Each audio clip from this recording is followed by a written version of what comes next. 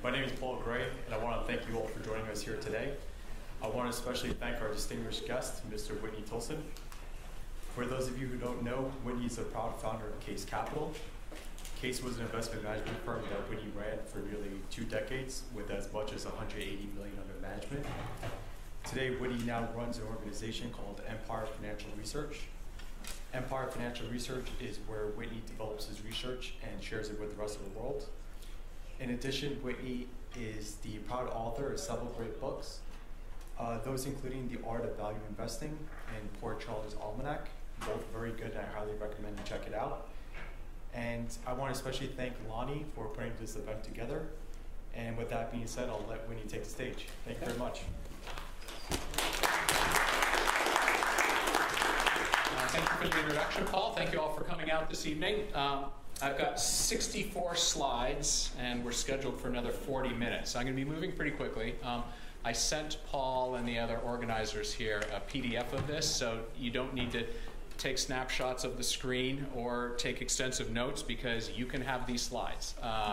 I've given permission to share them afterwards. So as Paul mentioned, I was in the hedge fund business for almost 20 years. Closed my fund a couple years ago. I now publish investment newsletters under Empire Financial Research,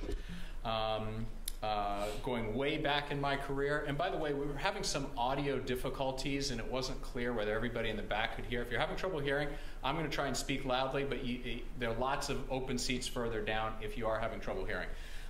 So a little bit of background on me. My parents met and married in the Peace Corps. I grew up all over the world and spent half my childhood in Tanzania and Nicaragua. Went to Harvard undergrad. A couple years later, I helped start Teach for America, worked at Boston Consulting Group. It was the only real job I've had in my entire life. I'm now 30 years out of college, so I've had a real job for 2 of my 30 years post-college. So it's been a whole series of entrepreneurial ventures. The first one was helping start Teach for America with Wendy Kopp way back when.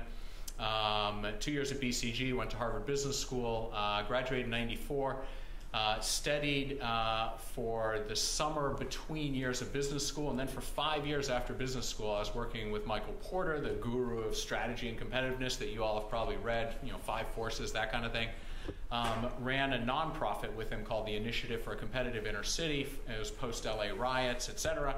And then made the very logical career transition to launching my own hedge fund with $1 million under management out of my bedroom in 1999 at the peak, almost the peak of the internet bubble. And my general advice to every young person seeking to follow in my footsteps is don't do what I did. Go work for, get trained, ideally like in an analyst program at a bank or something.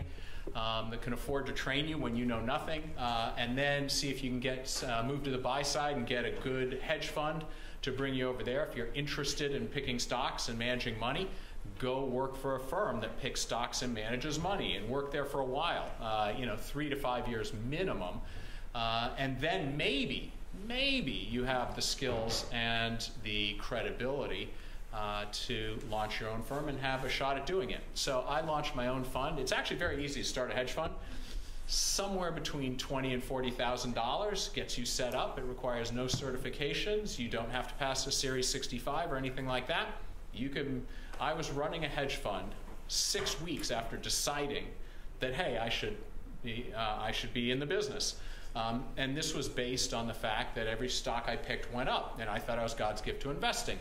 Well, that was because every stock was going up, and the stupider you were, the better your returns, which, by the way, is the story of the last 10 years. So many of you probably are suffering from the same delusions that I suffered from back then. I was investing in that day's equivalent of Bitcoin and other foolishness.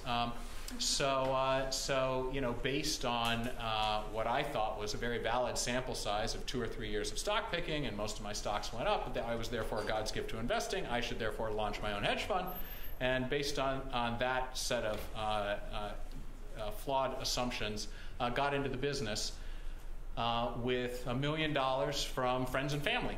And then I got lucky. I got lucky and I learned fast. I sat in on a class like this up at Columbia Business School, taught by Joel Greenblatt, the legendary value investor. He was preaching value investing at the peak of the internet bubble. This is now March of 2000. And I had the good sense, while I was full of myself, at least I had the good sense to find good mentors and listen to them, and realized that we were in an enormous bubble, the internet bubble at the time. And I owned a bunch of internet stocks. I had the good sense to sell them, not exactly at the peak, but just in time, basically, and started putting up some decent numbers. I became a value investor in the nick of time. And for 10 years, value investing really worked. Nailed the housing bubble, went on 60 Minutes warning everybody about it. And 10, 12 years in, I was crushing the market. I tripled my investors' money in a flat market. I'd gone from 1 million to 200 million under management. I'm being profiled on 60 Minutes. And then I fucked it all up. I got very distracted, launched a conference business, a newsletter business, served on 13 nonprofit boards simultaneously. I kid you not. My three daughters were all growing up, and they were great fun to be with and go to all their games and stuff like that. And and I did not build the infrastructure around me. And so, a little one-man operation running out of my bedroom, I got pulled in a million different directions, took my eye off the ball, and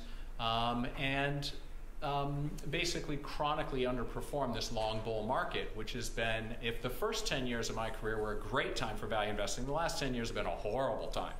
Long, short, classic value investing has been a really crappy place to be for the last 10 years. And after 7 years of it, it was like my birthright to beat the market every year, which is what I did basically 11 of the first 12 years I was in business. And then I trailed the market 7 years in a row. My assets dwindled down to 50 million, and I was miserable because I took it personally. And I'd lost my mojo, felt like I was letting my investors down. So I said, screw it, I'm 50 years old, and there's other things I can do with my life. And so that's why I closed my fund a couple years ago. So I'm currently writing a book about all of this called The Rise and Fall of Kase Capital, and hope to teach young people all the smart things I did, because very, very, very few funds grow from $1 million out of somebody's bedroom with not one day of experience in the finance industry to achieve the peaks that I hit. But then equally importantly, teach young people the mistakes I made, so that if you're fortunate enough to achieve some success, you don't give it all back like I did, basically. Not that I'm complaining about my lot in life today. Today I'm publishing investment newsletters, and basically I get to do what I love to do. Two things that I love to do and I'm pretty good at, I think. One is find good investment ideas, and two, write about them. I like to write, and I've co-authored 3 books, and I've got 2 more coming out in the next few months. So I think I found my sweet spot doing, and here's one, I'll leave you with one important lesson before I dive into this presentation, which is, if you love investing, great. That does not mean you should start your own fund. In the same reason, if you love to cook, by all means, don't start a restaurant, okay? There are 2 totally different things. So I would estimate that 98% of the investors in this world are not investment managers. They're not managing anybody else's money. They're not running a business. They're not raising capital. They're not hiring people and managing people. They work for somebody else. Okay, I'm talking about professional investors, not the millions of people who are just managing their own money, right?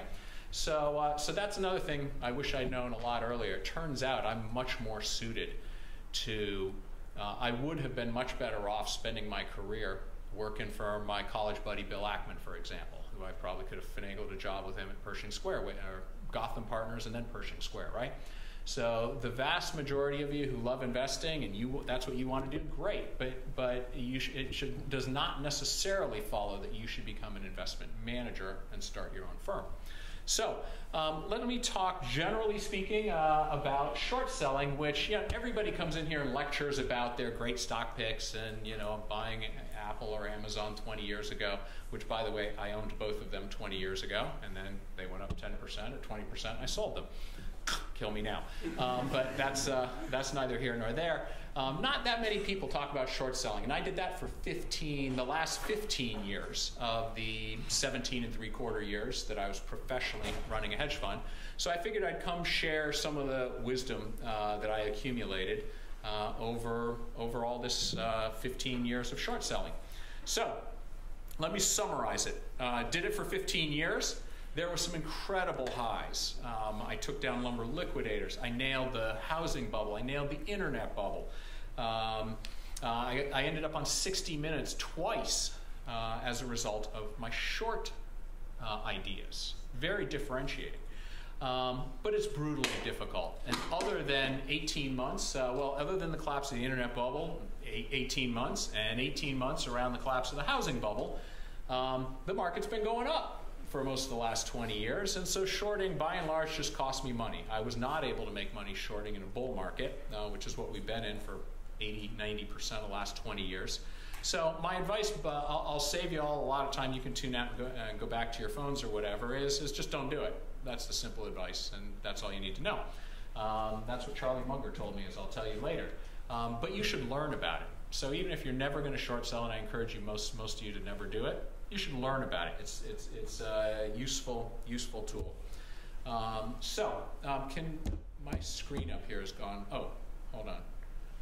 Sorry if I'm screwing things up for you guys. You want to come help me? The screen went off, and I need to read off the screen, so I don't have to turn around.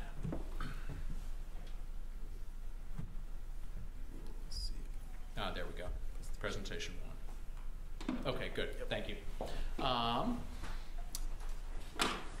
So for the vast majority of you, don't ever short sell. If you do work for a long-short hedge fund, for example, if that's your ambition, there are some people and some funds where it does make sense, and so for some of you, you may actually do it. But my advice to most of you is don't do it.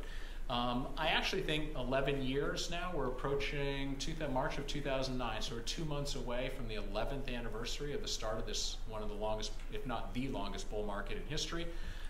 It's actually an okay time for short selling right now, just because there's a lot of complacency out there.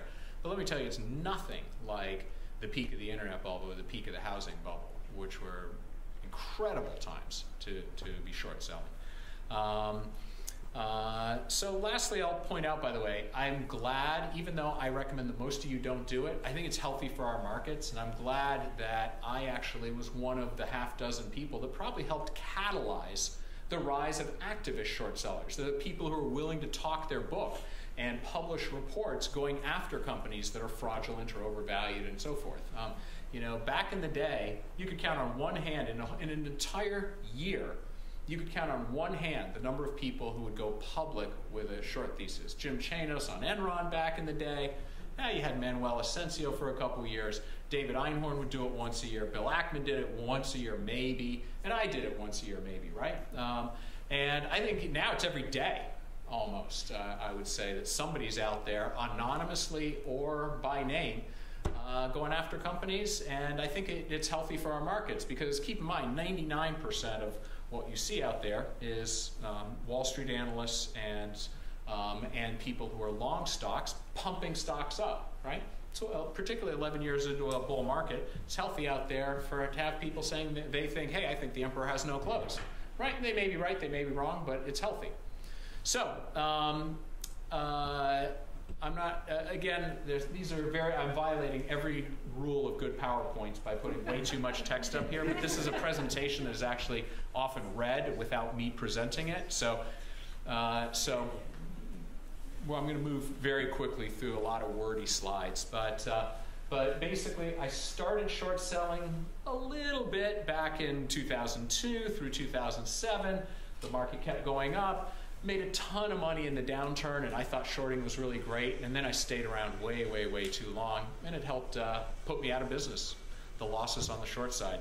There are a handful of people who were short selling back through the housing bubble, and then flipped around and went long, and if I had simply done that and just realized, we're in a bull market until that changes, shorting is a big waste of my time and probably will cost me a lot of money. I did not realize that, and kept shorting until the end, and it helped take me out of business. It was a combination of it cost me a lot of money, and it sucked up a huge amount of time. And I also think it probably made me more short-term oriented and led me to do more trading, which is generally deadly in investing. So here are the numbers as far back as I can go. I really wasn't doing much shorting from 02 to 07. So let me see if there's Oh, here we go. So here's '08. In '08, the market was down, I guess, 4% in 2018, but the last really big year the market was down big was 2008. Market was down 37. My long book was down 55. My short book was up 40. I ended up down 18 in a down 37 market. This is why I thought shorting was so great. It saved my bacon in '08. The first 2 months of '09, more of the same. My long book getting killed, my short book saving my bacon, so therefore I was net outperforming the market, and then things turned. And you can see what happened to my long book, but I still held on to my short book. So I was still making a lot of money. My gains on the longs were outweighing my losses on the short side. But you can see the difference between the first 2 months of '09 and then the pivot. And then I hung around and, up and down. Tesla killed me in 2013. Fortunately, I owned Netflix at the time, but it kept me from, this is sort of, my shorting was mostly costing me money. And then at the end, when I closed my fund, the market was just cranking along. My long book was doing okay. My short book was dragging me down. And I just kept underperforming the market. Very, very frustrating. So let me just run you through the arguments for and against shorting. To some extent, shorting is just the opposite of long, right? You're just betting a stock goes down instead of up. So what do you look for on the long side?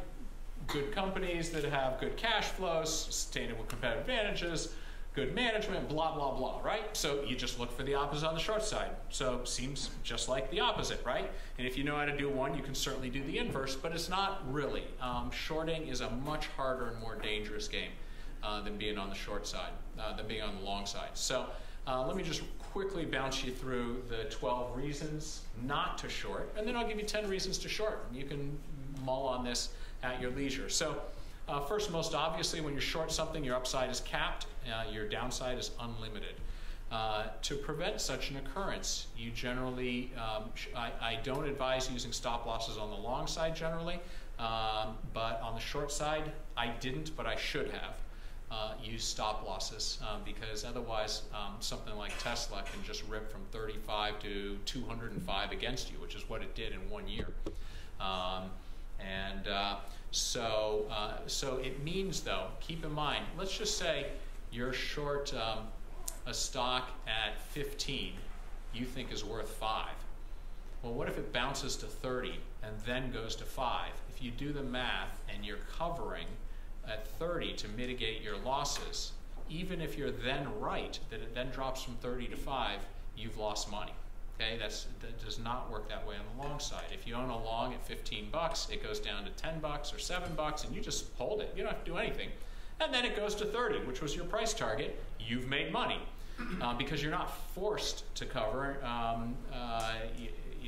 In the same way you're really forced to on the short side to manage risk if something's running against you. So number 3, you got to get the borrow, and shorting has become much more crowded, much more expensive. You're paying negative. You got to get the borrow. Often you have to pay a high negative rebate to get the borrow, and you're risking a short squeeze with everybody else shorting. So number 4, lots more people are shorting, and that just makes it harder, increases your chance of a short squeeze, raises the cost of the borrow. Short squeeze can be created if the float is suddenly reduced.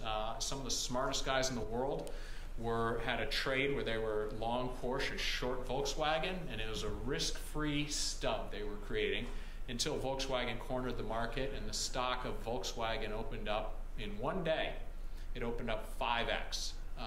It closed day one at 200 and opened the next day at 1,000. And for 1 day, Volkswagen was the most valuable company on the planet. All the shorts were instantly squeezed out and suffered massive losses. David Einhorn sued about this. Guess how much luck he had after years of lawsuits in the German courts? 0, of course. It was a manipulated short squeeze. And so these things can happen on the short side, not on the long side generally. You used to earn interest on the cash. When you short a stock, you hold cash while in exchange for selling the stock while you wait for it to go down. You used to earn, 5% on that. Now you earn 0 in today's interest rate environment, and you're generally paying a cost to borrow on top of that.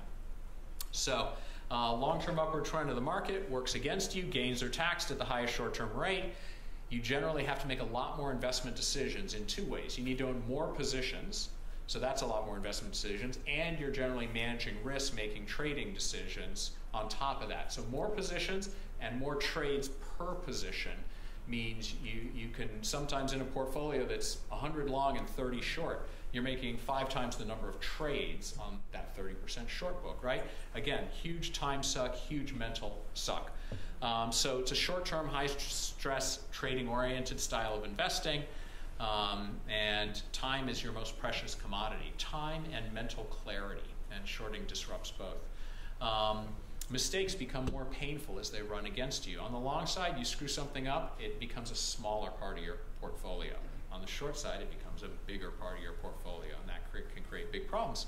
And lastly, if you go public, this risk has become massively less than it was back in the day, where anytime you went public with a short thesis, you could assume the company would sue you, and the SEC and Elliott Spitzer would come after you. It's happened to me. But these days, it's so common, and short sellers have been proven right so many times that those risks are less, though they are not non-existent. So why would anybody do this crazy activity?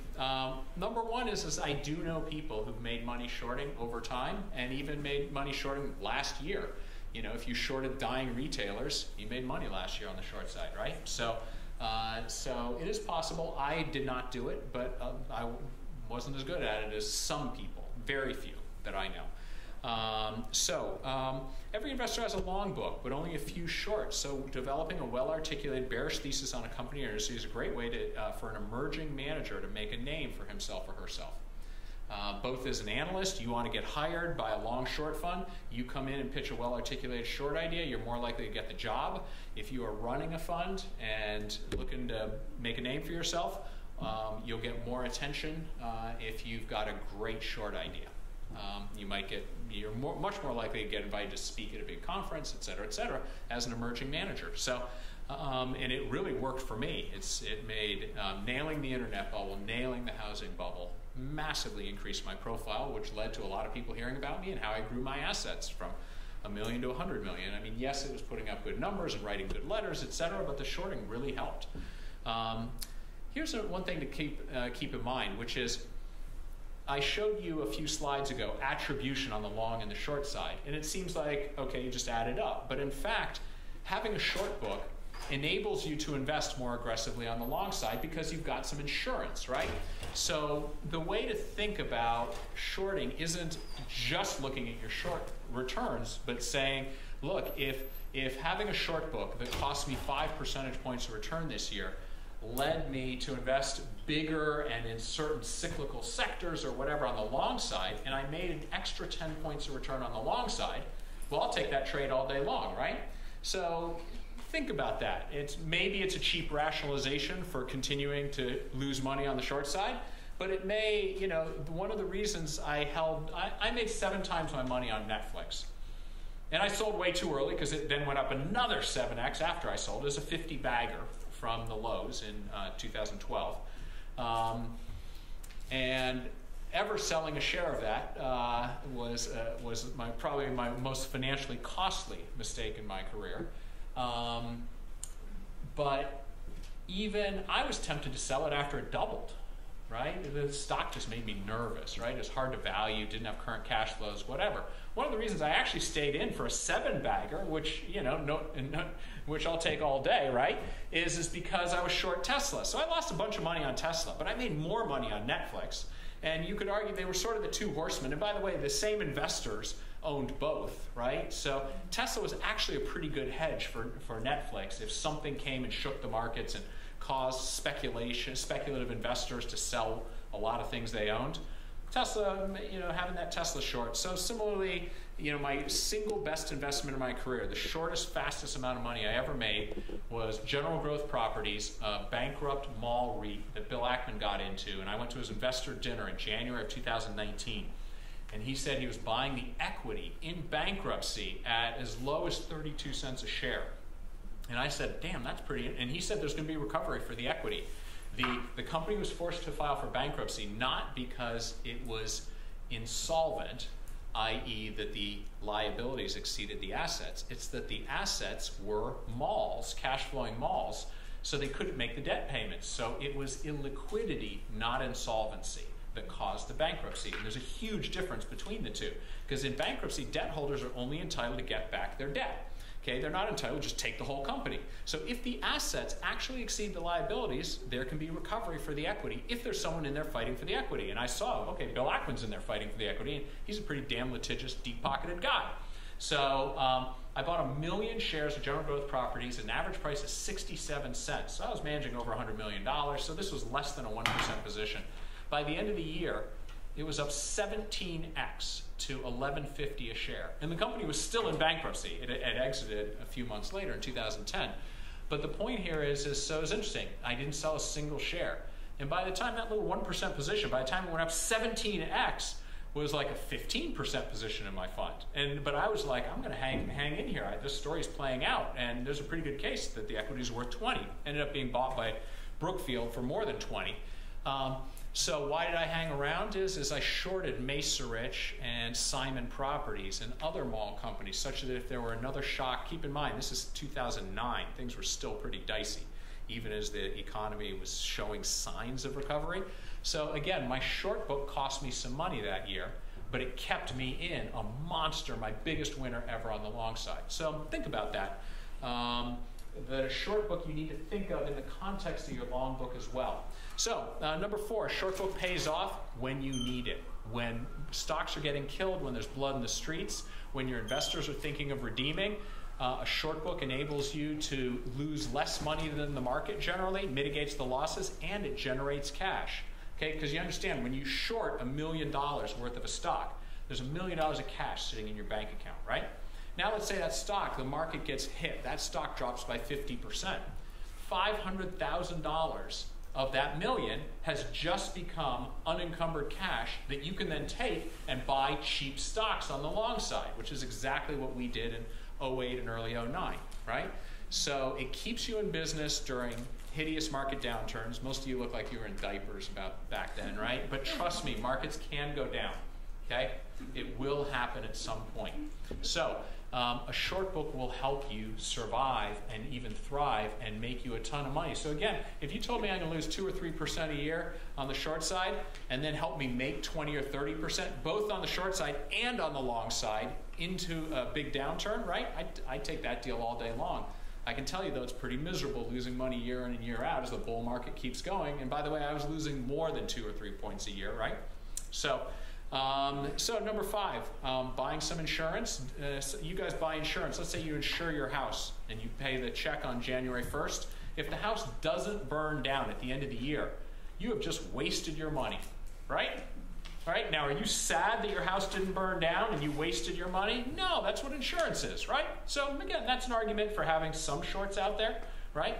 And number 6, this starts to get into the real reason I stuck around shorting way too long is it's a lot of fun, and man, when you're right on the short side, it's at least 5, if not 10 times more fulfilling than making $1 on the long side, because it's so contrarian, and often you're going to battle publicly with scummy management and a crooked company, right?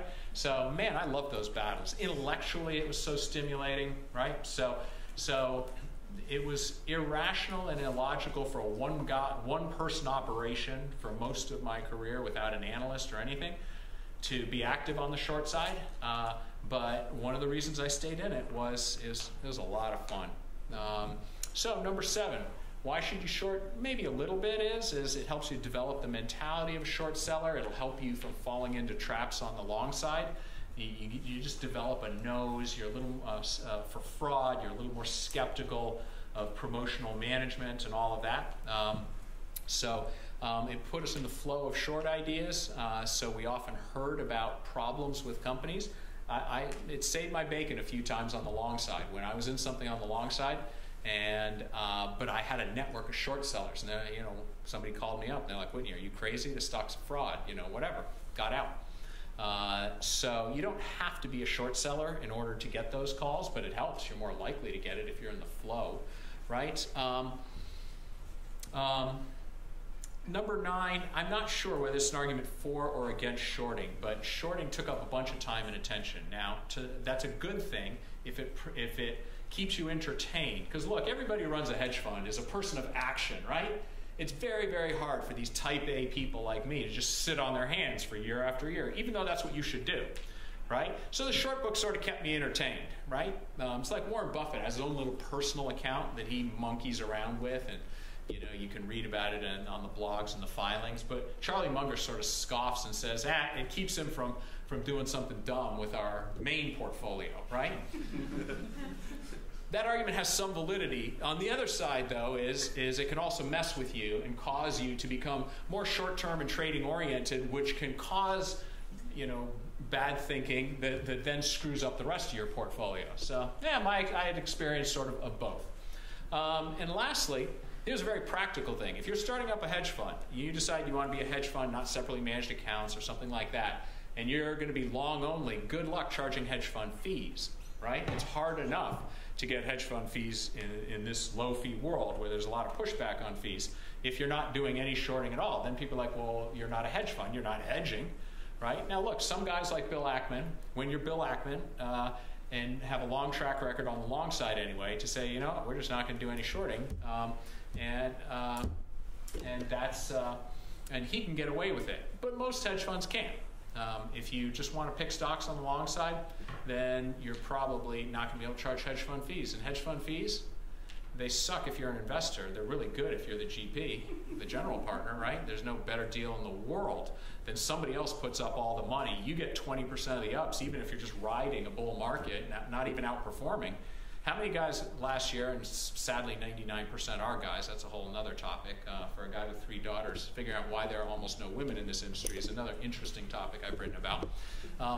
So how many guys last year made big money running big funds, and I'd say 5% of them did better than the S&P 500's 31.5% with dividends return last year, and they were up 10, 15, 20% and pocketed tens of millions of dollars for underperforming the market by 20 points, right? It's a freaking great deal if you can get it. But you probably need a short book if you're going to charge 20% fees, right? So I'm now going to start flying through this, having taken way too much time on this. So the general lesson here is for certain investors in certain circumstances, shorting makes sense. For the vast majority of investors, learn about it, study it, read short reports, and don't ever do it. It doesn't make any sense for most people. So here's some wise advice. Don't get sucked in for the wrong reasons. This is one of my friends who emailed me and just said, who ran a hedge fund. He had a $2 billion hedge fund. And he trailed the market just like I did. He made retirement money and I didn't, before, went back. He got big back in the good 12 years and made retirement money. And then he, same thing, drip torture like me, kept shorting. And he admits it was sort of an emotional thing. The joy of an individual short working is easy to focus on that and not recognize the poor return on time, effort, and capital. And this is a guy running well over $1 billion. So another friend noted, look, if you're going to short sell, it should be something that you like.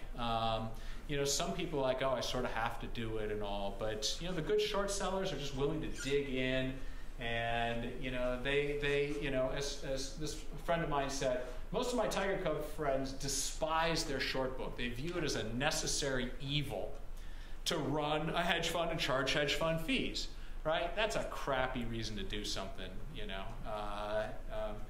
So the best short sellers are the people who really love it. The best short sellers tend to be total lunatics, by the way. Just look at them. So Charlie Munger. I got in trouble on one of my first shorts. Bill Ackman and David Einhorn and Guy Spear and I were in Farmer Mac and MBIA, and MBIA planted a story in the Wall Street Journal that resulted in the SEC and Spitzer investigating me, and it was in the Wall Street Journal. My name was being dragged through the mud. It was a miserable experience. I thought I might go out of business as a result. So I called up Buffett, and he said, this too shall pass. Why don't you call Charlie? So I called up Charlie, And he said, I still remember, I haven't had a lot of conversations with him over the years, and I still remember he said, you know what, you and Bill are exactly right on MBIA. The idea that anyone would ever think that company is AAA, a real AAA rated company, is so ludicrous, he shouted into the phone. And then I'm like, damn, okay, Charlie Munger's agreeing with my analysis right here, right? And he said, from a societal perspective, what you and Bill are doing, making it public, this company isn't really a AAA company, is doing all sorts of fraudulent things. I think it's great from a societal perspective. And I'm feeling even better. And then Charlie's like, but you know what? My advice to Whitney Tilson is don't do it. If you go through life stepping on people's air hoses, they're going to hate you, right? And that's what we were doing. We were stepping on MBIA's air hose. Their AAA rating was, their business would not exist without that rating, which, by the way, is definitionally means something cannot be AAA. If it's such a flimsy company that if they just got downgraded to AA, they literally are out of business, right? It's like a tautology, right? But there we go. MBIA was AAA, and the stock went up and up and up for years, and then it went from 74 to 2, back in the financial crisis. So Charlie Munger told me. But then at the end of our conversation, he said, you know what? So he said, my advice to you, Whitney, is don't do it. But then he said, you know what? Every young guy seems to need to learn this for himself. He was more saying it to himself. He knew I wasn't going to listen to him because I was just a young jackass. So, lessons. Look for an edge. Where I made money shorting is where I had some sort of proprietary insight. Where I lost money shorting is Salesforce just seems overvalued and they don't generate any free cash flow. And that was sort of my thesis. I had no edge, never used the product, right? And I had way too many of those and way too few cases like Lumber Liquidators, where really nailed it because I had a source in China. I took the story to 60 Minutes. I knew they were doing a piece on it, whatever, right? You got to have an edge, long or short. It's especially important on the short side because you can get killed if you're wrong. So how do you mitigate risk on the short side in a bull market? You got to be extra focused on catalysts. It's not good enough to just say, oh, it's overvalued, something bad's going to happen someday, right? You don't want to be short an insurance company that's underpricing hurricane insurance in Florida, because until the hurricane hits, it's the most profitable business on earth, right? They collect premiums and have no payouts, right? But one day it'll go bankrupt, but who are we to predict when that hurricane's going to come, right? So for years and years, you just sit there and get killed, right? So you got to think about catalysts on the short side. Now, one way to be a catalyst, one catalyst, obviously, they're going to blow earnings, going to miss expectations. Great catalyst if you can foresee that, if you can really develop insight. And another way is to be your own catalyst. You do the research and you publish it, and what that is called, what I call guerrilla shorting, which is you're not in there for a long extended Bill Ackman Herbalife campaign. You're in there for a relatively short period where you think you have done research that will cause the collective investors in the world to re-rate that stock based on new information that you've developed. And so you put on a big short position, you put your information out there, hopefully the stock re-rates, and you're out. It's just a relatively short-term trade. There are half dozen people I know who do this and who do it pretty well. You have to be super careful, though, because this looks like market manipulation. It's a short-term trade around you tearing down a company, right? So you better be really careful about your research, because companies don't like this and can sue you, and you're going to turn over your trading records. And there better not be any email to you between you and your analyst saying, yeah, this company's actually a pretty good company, but I think we can knock the stock down 5 or 10% if we publish this bullshit tomorrow, right? You're going to go to jail for that, okay? But if you genuinely believe it, if it's good quality work, there's no law that says you can't short-term trade around your own work versus long-term trade around it, right? But be careful. The optics of it don't look very good. I never did this, but I went out of business because of shorting. I know people who made a lot of money doing guerrilla shorting. So let's talk about 3 types of shorts where we did not have much success over the years. Total frauds, boiler room, pump and dumps, right? Like in Wolf of Wall Street. Chinese companies, of the 400 companies that went public, Chinese companies that went public via reverse mergers in about 2010, 11, 399 were total frauds and went to zero. Okay, I did not have good luck shorting those, even though I know people who did. So secondly, just generally overhyped sectors, cryptos, cannabis, 3D printing, alternative power, and then market darlings trying to short Tesla and Netflix, and all. Never had that much luck, even though we were probably right. We were right most of the time. When we were wrong, we really got killed. And so net, very difficult. So where did we have success on the short side? Shorting melting ice cubes, generally, dying businesses, where they were valued on a multiple of earnings, and the company's earnings went down and down and down. Okay, Bed Bath & Beyond, Barnes & Noble, paging companies, check printers, mall-based retailers, right? Some of these pharmaceutical stocks like Insys and Mallinckrodt, one of the most disgusting companies in history. Valiant, of course. So generally, these were not the beloved. We weren't shorting rocket ships, nor were we shorting companies on the verge of bankruptcy. It was companies that were in the second highest quartile that moved down to the third and then eventually to the fourth, dying businesses. So a friend of mine recently, this is a new slide I just put in this presentation, said, yeah, we spent, he ran an $8 billion Tiger Cub hedge fund. So he did shorting for 20 years and made good money. He was very, very good at it. And he and his analysts, even though he was mostly long, spent 70% of the time on the short side because that's where they really differentiated themselves. And he said, look, it was easy just finding stocks that would go up, good growth companies, right?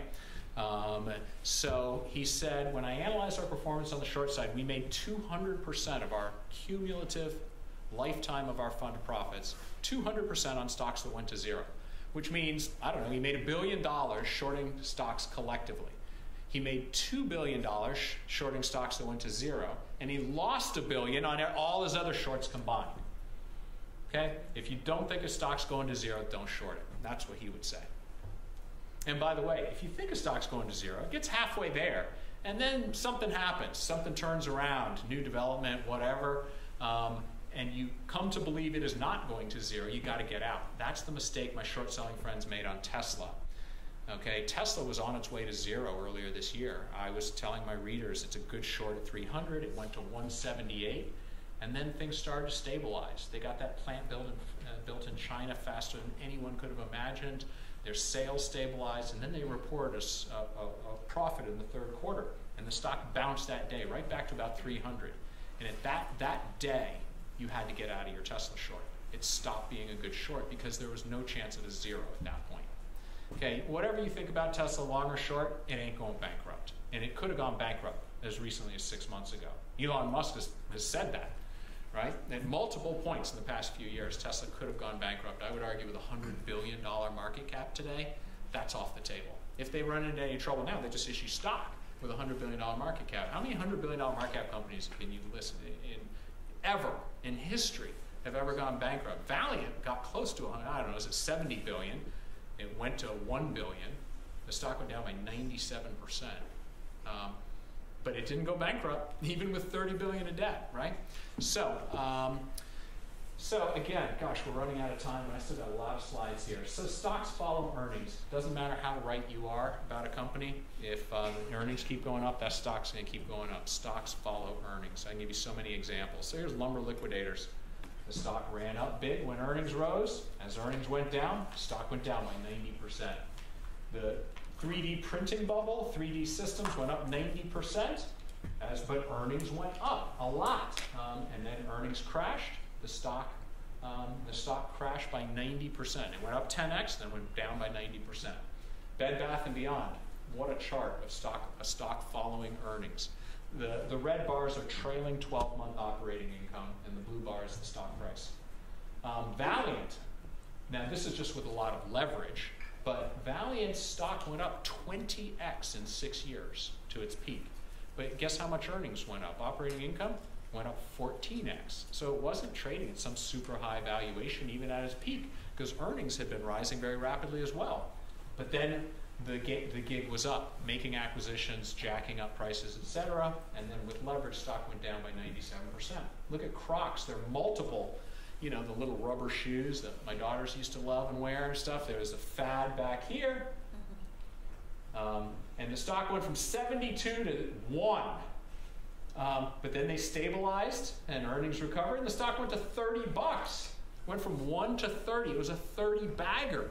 And then, earnings went back down and the stock went back down. But look, earnings recovered, right? Stocks follow earnings. 90+% of stocks. You look at them over an extended period of time, and that stock, depending on how much debt there is, it can be a levered return up and down. But basically, if you're right on a company's long-term earnings and what happens to earnings, you'll be right on the stock.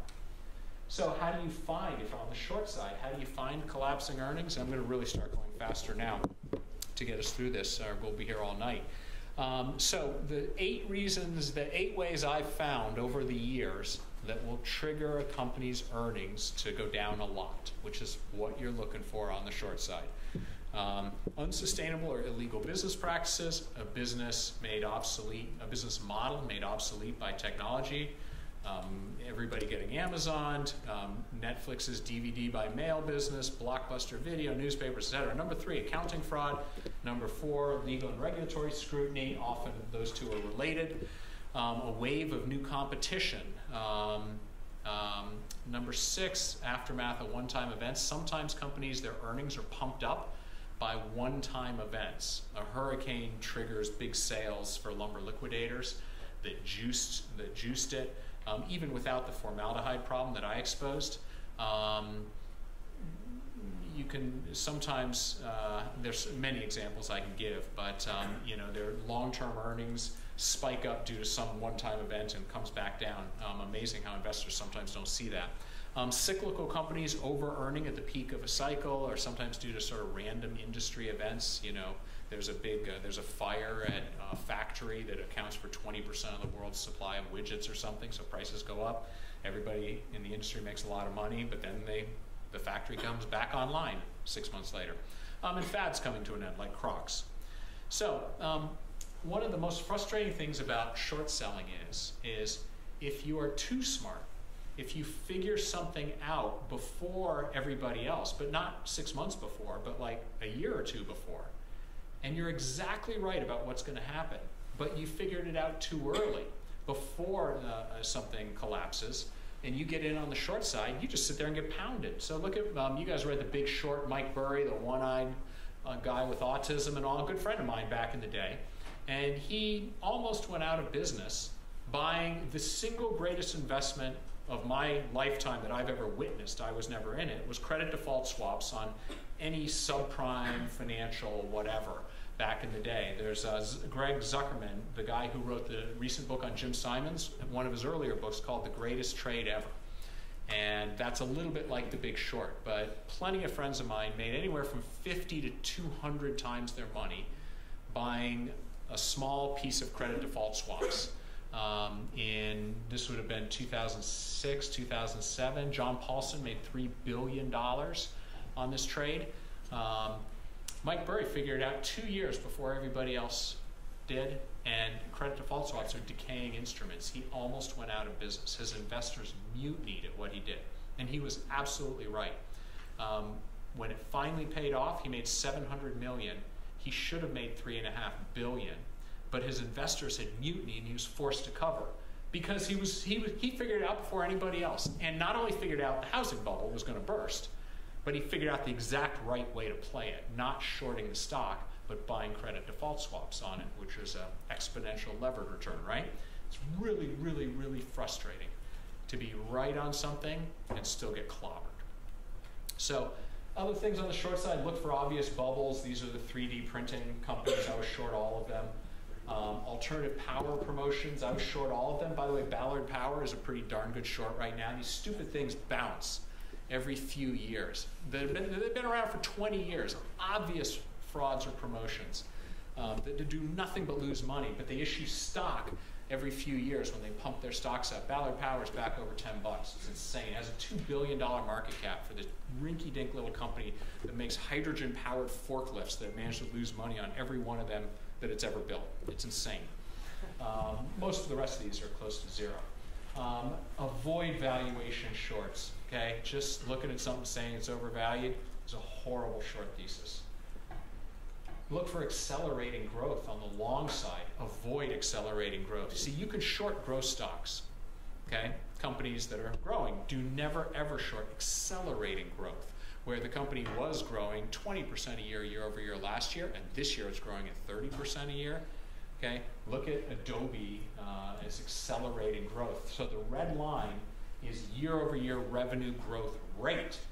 And you can see the growth rate over on the right side, the right axis, went down, and then the growth rate took off from 5% to 10%, 15 to 20%, and stayed north of 20% a year, right? That's a horrible short.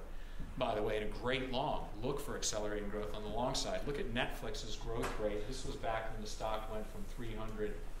That's, believe it or not, that's 300 pre a 7-for-1 split. This is an 80% decline, 300 to 53, because the growth rate was slowing. Notice it never went negative. Netflix was still growing, but then the growth rate accelerated, and the stock from here to here is a 50-bagger in 6 years, the stock of the decade. Amazon, look at what the stock did as growth accelerated, and there are a lot of people short this. They got massacred and deserve to, frankly. So, generally don't short companies with insanely loyal and happy customers. Green Mountain, Netflix, Starbucks, Lululemon, Costco, Southwest Airlines. Don't own stocks, don't short stocks owned by irrational investors. I'll crank here. So be careful of irrational acquirers. Certain places, certain sectors, like little biotechs, little tech companies. It's very frustrating being right on the stock and then getting taken out by a big dumb competitor.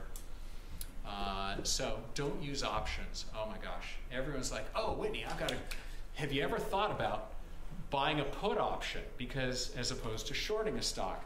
Because then your upside is unlimited and your downside is capped, right? So you've now inverted it. You're now long a security, so you've avoided that. Well, that's all well and good. Yes, I understand that math. The problem is you now have to be right on the timing, okay? And something like 2/3 of all options that are ever purchased expire worthless, right? So basically, in your effort to mitigate one type of risk, you're taking on another type of risk, which is you're now taking on timing risk. In addition to having to be right on the stock, which is really, really hard, you now have to be right that it's going to move before your option expires.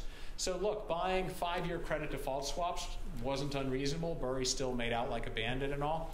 I've never bought any put options. Because also, by the way, the things you really worry that could run against you pretty rapidly on the short side tend to have very high volatility, which means the options are super expensive, right? So the only time I've ever used options, and it worked out pretty well, was low volatility blue chip companies where I was buying 5-year. I had custom written 5-year in the money options. So Canadian Pacific was at $100 under Hunter Harrison, who'd just come in. The stock had run up from 50 to 100, but I thought Hunter Harrison still had a couple years more to go on the turnaround. So I bought 5-year 80 strike options, and sure enough, stock went to 200, and I made a leveraged return.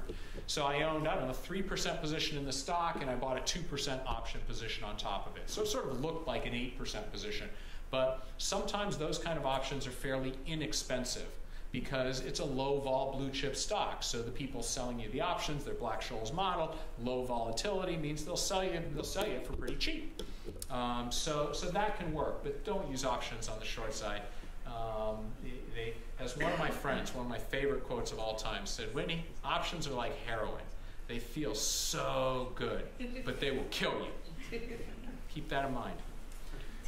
So don't be afraid of if you are going to short, just because management's buying some stock or because other smart investors are long it, assume that is going to be the case. If you're going to short sell, assume that there's going to be some smart, well-credentialed, Bill Miller or somebody long Kodak, and he's just wrong. Rich Pizzina, who I really respect, was long Fannie Mae and was long Lehman and AIG, was long all the financials, the smartest value investors in the world. Basically, we're all wrong. The big guys were all wrong on the financials going into the financial crisis. They didn't realize that this time really was different. Right? So that said, you should pay a lot of attention if a smart investor is getting in on the long side. So try to match your long and your short positions. It's very dangerous being long a portfolio of Berkshire Hathaway, JP Morgan, Visa, some blue chip long portfolio, maybe some Amazon or some Apple, and then be short a bunch of little micro cap biotechs or something, right? Because there are markets in which big cap stuff doesn't work and little crazy stuff rips upward, and you could be put out of business, right? So I always actually sort of tried. If I could be short something like Tesla, okay, I'm going to look to be long something like Netflix. Same kind of investors, same kind of profile, right? If I'm going to be short IBM, offsetting, I might be long Google or Berkshire Hathaway or some sort of blue chips, So think about balancing your portfolio, because I've seen guys go out of business in the short term, even if they're right in the long term. So don't forget to cover. I just had a conference call today, shoot me now, because I'm short Lehman Brothers and cannot cover it. And I closed my fund 2 years ago, and Goldman will not let me close my fund. And they are holding on to $170,000 of my money because I never covered 78,000 shares of Lehman Brothers. So if you short a stock to zero and the thing's on the pink sheets, buy it for a penny a share and cover your short. Because if that thing stops trading on the pink sheets and the stock is not liquidated by a court, which has not yet happened, believe it or not, with Lehman stock, you are screwed. It's the most irritating thing in my entire career that I'm still farting around with this. My hands are tied. There's nothing I can do until the Lehman bankruptcy trustee, who God knows when, 10 years, we're now 12 years in, and they're still farting around. So, lastly, where do you look for short ideas? Other short sellers, develop networks, investing conferences. Value Investor Insight is the old newsletter I used to run. Value Investors Club, you can, even if you're not a member, you can sign in as a guest and access older short ideas, many of which have run up, so they're a better short now than they were when they were posted. A lot of smart people. I'd say Value Investors Club, long and short ideas, the single best source of ideas that I'm aware of out there. It's curated. Keep in mind, the only people who can post ideas are the 5% or less of people that Joel Greenblatt and John Petrie, two old friends of mine, have selected. It's a very selective process, so there are no bozos. And anyone who is a bozo gets kicked off the site. So you can, I encourage you all to become members if you can, but most of you will not be able to because it's very selective. But you can, if you just give them your email address, you can access things on a 30-day delay. And even if you don't give them your, right now, just log in and you can access ideas on a 45-day delay. And a lot of these ideas, don't work immediately. So there's plenty of time to get in on the short. But also, if you want to learn how to think and look for the highly rated ideas, and on the website you can say, give me the 5 highest rated ideas, whatever. And if you can crank out well-articulated, succinct ideas, like the people on Value Investors Club, like the highest rated ideas, you will be able to find a job on the buy side, right? If you can do what the people on Value Investors Club are doing. So it's a great website, and I was one of the first members, when they started 20 years ago. There's a good website called Activist Shorts. If you pay $5,000 a year, they'll track every activist short campaign. Seeking Alpha and Some Zero have some good write-ups as well, long and short. 3 of the activist short sellers out there that you can sign up for their websites, and when they publish stuff is Andrew Left at Citron, and then Spruce Point, and Carisdale is Samadrangi. So those are where I get good short ideas. And by the way, many of these are where I get good long ideas as well, having good filters and knowing where to look. So, and I wrote these articles. When I send this to you, if you get the hard copy, just click those links, and here's some of the advice in writing that I've just given you verbally. So conclusions, and then, by the way, I'm going to stop here, take some questions, and then we'll break. I've included in this presentation a short pitch that's slightly updated from what I pitched at the Robinhood conference for Uber, which I think is a pretty good short, even though I don't think it's going to zero at this point, but I think it's a pretty good short, and I've got 20-odd slides that you can review at your leisure. It was up 7% today. The stock's been sort of on a tear from the mid-20s to the mid-30s. It went public at 45. So it's down from where it went public, but it's been on a tear recently. So I think that sets it up to be another good time to short it right now. So conclusions, shorting is really difficult. You got to size things small and aggressively manage risk, like stop losses and so forth. Focus on stocks valued based on earnings, and then earnings collapse, ideally to zero. Look for zeros, things you think are long-term zeros. Look for multiple ways to win, not just because the valuation is high or whatever, though that's nice. Companies or industries in secular decline, fad coming to an end, leveraged financial distress, all those 8 reasons that cause companies' earnings to decline. Be patient. Don't try and be a hero. If a stock is ripping upwards, okay, you don't have to try to nail the top. There's almost always plenty of time on the downside after they've blown a quarter and the stock's down 20%. You haven't missed it if you're right on the fundamentals, right? So I generally find that it's much better to miss the first 20% of the downside on the backside of a stock collapsing than to try and nail it at the top, but end up getting killed as the stock rips up another 20 or 50 or 100% by getting in too early. So be patient. Don't try and be a hero, and wait for until the fundamentals are actually shifting.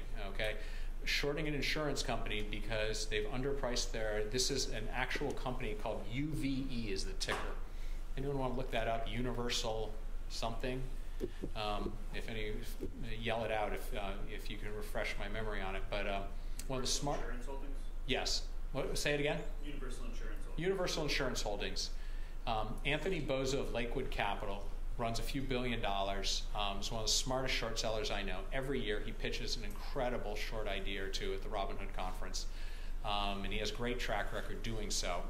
It was one of his picks years ago, and it has not worked. And the reason is it's an insurer that will go bankrupt. I believe he makes an airtight case that it will go bankrupt the next time there's a super cat hurricane in Florida. They only write hurricane insurance in Florida. But the problem is there hasn't been one in 10 years. So this stupid company just keeps ripping along, and it's very irritating, right? So that's a hard one. It's a hard one because what you're waiting for is something that statistically will happen, but who knows when. And in the meantime, you're paying cost to borrow, you're paying the dividend. When you're short something, that means you have to pay the dividend in addition to any cost to borrow, right? So being patient and just short the stock. Don't use options, because that by definition is impatience, right? Because now timing's working against you. And try and balance your long and short book. So with that, do we have time for any questions? This is the teaser slide to Uber, which you all will have to read on your own. It looks like Sure, go ahead. Hi, Whitney. I'm Yushen from Fordham, and I have a question for you. When you are saying that the company's value is going to zero, Yeah. what do you mean by the company's value is going to zero? Because I think our modern business is based on the concept that of the going concern. So when you are saying that the business value is going to zero, you actually mean the death. You are declaring the death of the company. So in the foreseeable future, it will no longer exist. Yeah. That's what you're looking for. Yeah, you are sitting on the opposite side of the market. Well, you're sitting on the opposite side of a lot of people hustling to try and keep that company alive, right? And in pretty loose debt markets, not that many companies are going to zero. But look at the whole mall-based retail sector. For example, it'll be interesting to see whether something like Bed Bath & Beyond goes to zero. But there are a lot of smaller mall-based retailers, like Chico's FAS is mall-based retail. It really has no reason to exist. Stock's down 50% in the past year in a bull market. One of my short-selling friends who specializes in retail and consumer said she had a 75% win rate on her short book last year, and only like 50% on the long book. In a plus 30 market, that's super unusual, but it's because she's got a good nose for dying retailers. So there are plenty of them out there. GameStop, historically, obviously, Circuit City, Borders, etc. But not all of them go to zero, and sometimes you get bounces. Bed Bath & Beyond has had a bounce. Another one that's I think intriguing is At Home. HOME is the ticker. It's sort of like Bed Bath & Beyond or the Container Store or whatever. They're trying to be Restoration Hardware, which has gone parabolic because it's pretty differentiated. But so you could, whether they'll all go to zero, but some of the fraudulent pharma companies that had fraudulent business models, Valiant almost went to zero. Insys did go to zero. Unclear if Mallinckrodt's actually going to zero. These companies that were that are caught up in the opiate, that were front and center of the opiate epidemic, the legal liability they occurred in and their role in the opiate epidemic will probably bankrupt some of them. Teva Pharmaceuticals is it's super high risk there. Mallinckrodt is at super high risk, and the ones that have a lot of debt. See, the business doesn't even necessarily actually have to go to zero. It's just that the debt holders are on the company and they refinance, the debt takes a haircut. So keep in mind, there is a difference between me saying you are looking for stocks going to zero. That does not necessarily mean the business ceases to exist. Other questions? Yeah. Hey. Go ahead. Yeah, just speak up. So we have a massive student loan bubble in this country right now, which looks a lot like what we saw in 2008 potentially with the real estate market in different ways with the packaging of the loans. Yeah. Is that a potential factor to turn around the market, and kind of what's your long view on the market in the next 5 to 10 years? I mean, here's the thing. Anytime you're looking at loan bubbles, the obvious analogy is you're looking for '08, right? You know, the European banks still haven't cleaned up their loan books, for example, unlike the U.S. banks. And you have to be careful because '08 was unusual. Most bubbles, like I just read a pretty articulate thesis that the auto loans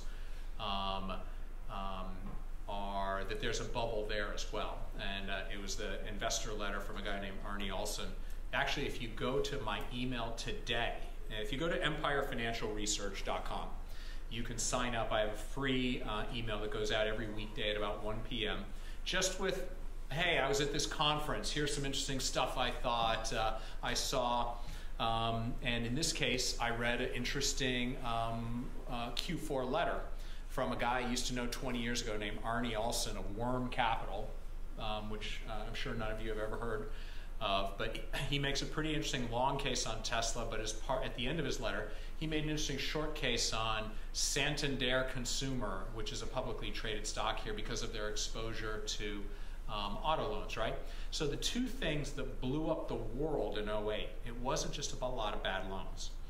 It was fraud, massive widespread fraud in these loans. Okay, so it wasn't just they weren't charging a high enough interest rate and some people defaulted. It was massive fraud, okay? And the second thing that blew the world up, that really blew the world up, was all the side bets. It was the off-balance sheet stuff. It was AIG's rogue London office writing credit default swaps to Mike Burry and John Paulson, which had triggers, which upon a downgrade, they instantly had to put up billions of dollars in cash, right? So it wasn't the $1 trillion of subprime loans that blew up the world. It was the $5 trillion of side bets on the $1 trillion of loans that nobody knew about, the $5 trillion that blew up the world. It's broader than that, but so that's the thing you have to be careful of.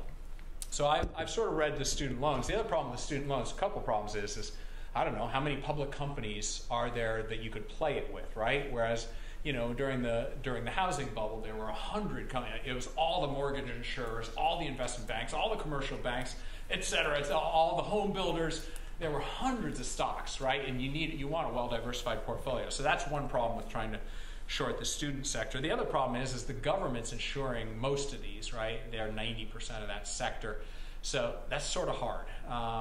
So I think there are definitely going to be problems. I think we, the taxpayer, are mostly on the hook for it. I have not looked closely at any of the public companies. Do you have a particular public company in mind, you know, that you think is a good short? Let's just hop on topic in the Yeah.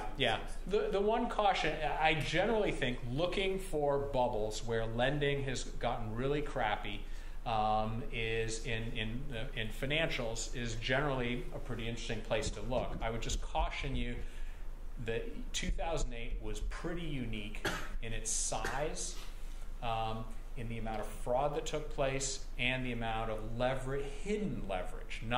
It's what people can't see and get blindsided by that blew up the world. Not the losses on what they knew about. Other questions? Yeah. Yeah, my question is three-part. First part is how are you going to stay with your strategy when you make one? The second part is when you're making the strategy or when you're making the decision, how do you question yourself? The third part is when you decide to give up. Okay, so your first question is just thoughts on developing an investment strategy. Yeah, when you're choosing a target or when you're making a strategy, are you going to just keep staying with it, or you just maybe sometimes I don't follow my strategy. I just do whatever you want. Yeah. Now, is your question related to making a specific investment on a specific stock, or are you talking about look, if I'm going to go out there and start my own hedge fund or something, having a differentiated strategy is a very important part of that you can communicate to potential investors and that makes sense, that's rooted in some particular knowledge or skill set or approach that you have. Is that because? Yes, correct. I think that's because even if you aren't opening up your own fund, if you're just going to apply for a job somewhere, if you want to work which is where 90% of people or 99% of people end up, as opposed to running their own fund, being able to articulate sort of what your strategy is, where you have an edge. Is pretty darn important, and you should think about that. Look, even if you're not doing this professionally, if you're just picking stocks on your own, you're competing against an awful lot of smart people and an awful lot of smart supercomputers, increasingly smart supercomputers, right? So thinking about, okay, where do I have an edge? So, looking around this room, I see a lot of people who my guess is were born and raised in other countries, not here in the United States. It might be half the people in this room, right?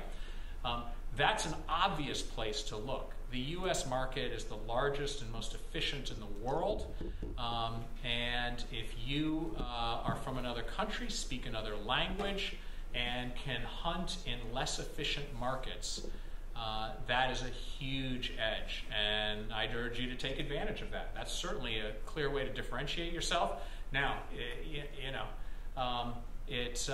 you better have more of a stomach for volatility. You better have a better nose for fraud, because anywhere outside the United States, the odds of fraud go up dramatically. So some of these more emerging, the Chinese market, I never really invested in just because it was too much of the Wild West, and I figured I would be the last guy on earth to know I was being defrauded, right? But look, I think China and India are two of the largest economies, and there's going to be a lot of growth there, and I'm sure there are a lot of great companies there if you avoid the 20 biggest companies. Like if you come in to be pitching for a job, hey, I really like Alibaba, and I'm Chinese, and so I know something about Alibaba. I was like, yeah, no, you don't. It's the most widely followed stock in China, probably, right? Go find me the next Alibaba.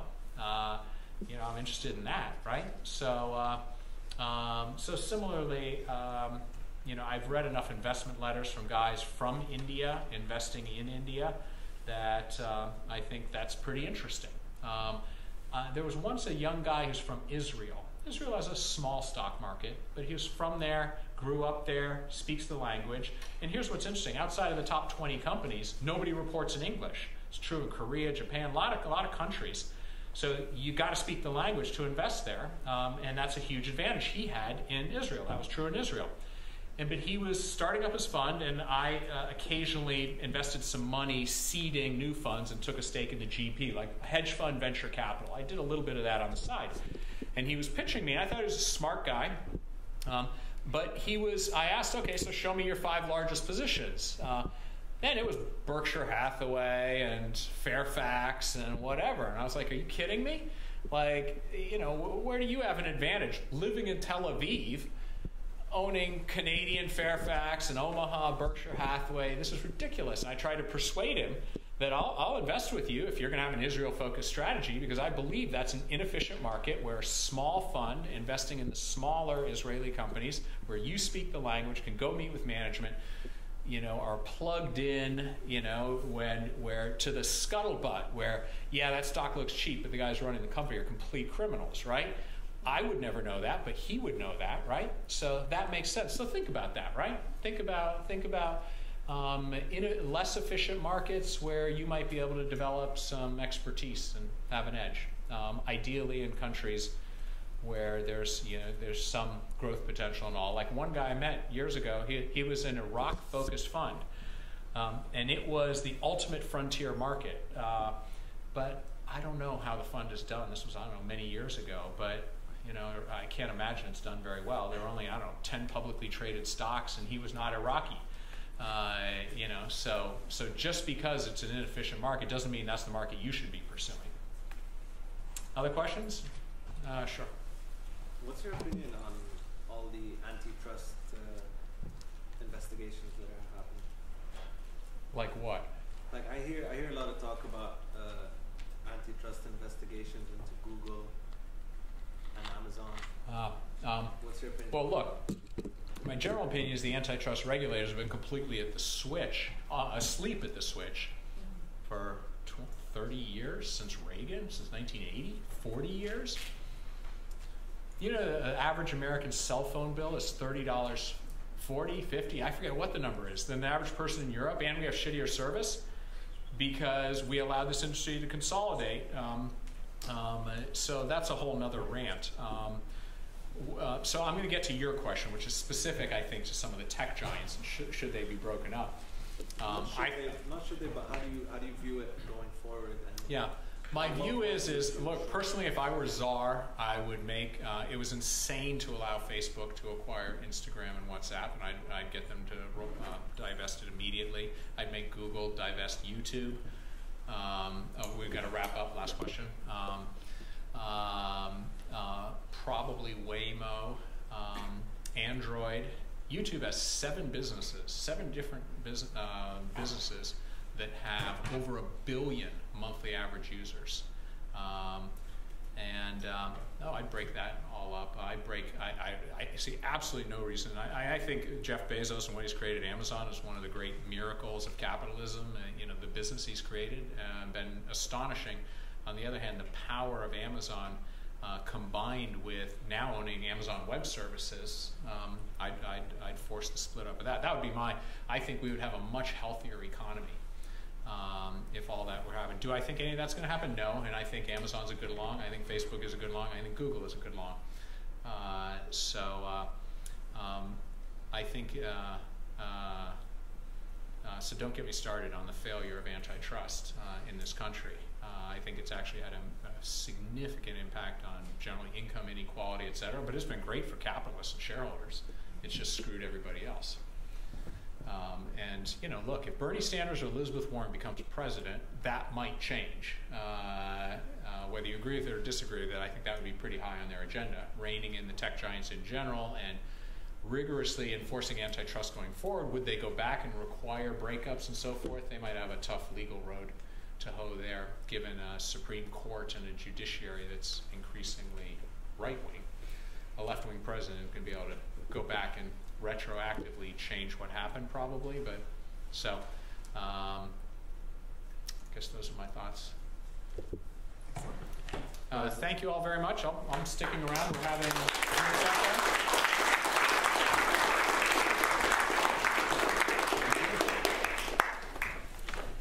I'll see everybody outside. I just want to take the time to thank the Private Equity Club, the Finance Society, Mullen Mehta, Abney Kuman, and Lonnie Goosen. Thank you guys. See you outside.